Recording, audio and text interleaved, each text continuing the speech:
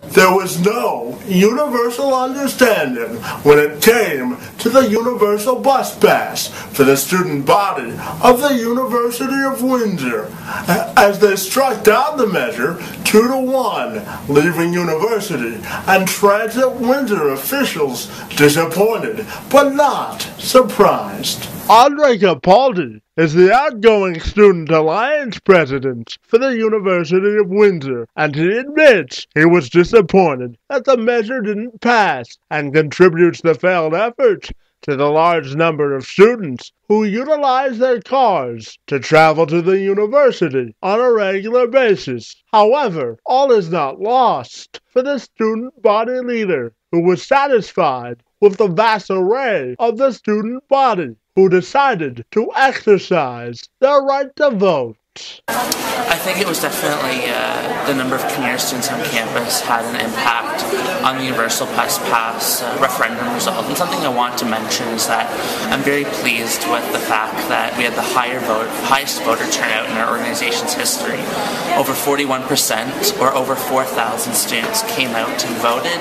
And even though the Universal Bus Pass was defeated 2-1, I'm still very happy that all the students took the opportunity to vote and to exercise their right and decide whether or not they would like a Universal Bus Pass. When the final ballots were cast, it was revealed that 2,254 votes fell on the no side of this equation. Meanwhile, 1,015 votes prevailed on the positive side of the ledger. Haraka Sheehan attends classes at the University of Windsor, and he says that his own personal financial situation was his main motivating factor for voting against the proposal. I voted against it.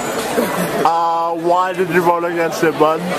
Well, I drive to school, and I not only have to pay for a parking pass, I have to pay for gas, and I mean, an extra $100 in my pocket. I mean, I just, if I'm not using it, I don't really want to pay for it. By voting no against the U-Pass, it's a lost opportunity to make the transit process more seamless and efficient for everyone, according to Patrick Delmore, the Director of Operations for Transit Windsor.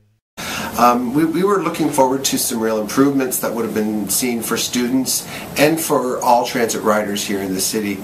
So it's kind of unfortunate from our perspective that the pass did not get approved. And could you tell me, I know that a lot of students at the university commute to school by using their cars, so is that the main reason the initiative didn't pass, and is there any other reason to think it didn't pass it? I think there's a couple of reasons. One definitely was a number of the students thought there should be an availability for them to opt out of the program.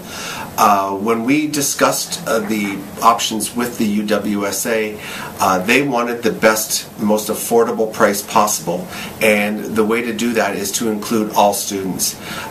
There's not a single transit property that has a universal bus pass in the province of Ontario that does offer an opt-out. So we were being very consistent with what every other university across Ontario and across Canada is currently offering students and universities when they put together a U-Pass.